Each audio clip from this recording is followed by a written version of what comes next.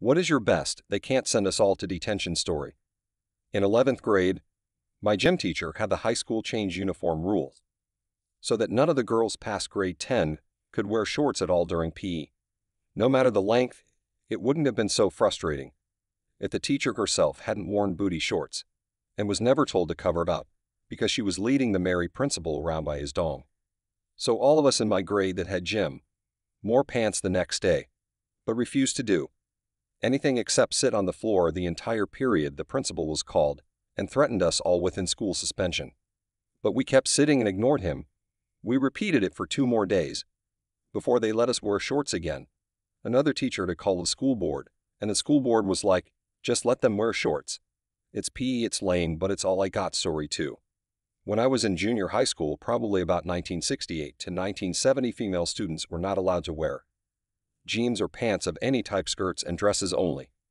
And this was public school. If you did try to wear pants, you would be sent home to change. One day a large group of us decided to all wear pants, and just see what happened. About 60 girls all wore slacks. Not even jeans, but nice slacks to class. And they made us sit in the hallway until they figured out what to do. We had to sit in the school auditorium all day. But the whole thing started to dialogue with the school district.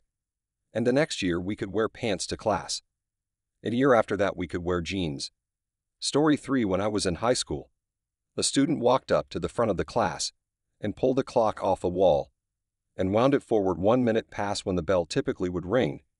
The entire class watched him doing this and actively began distracting the teacher so she wouldn't notice.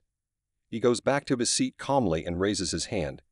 "Excuse me, Miss Spanish teacher." "Yes, can we go now? I think I heard the bell." "Oh my goodness, everyone go."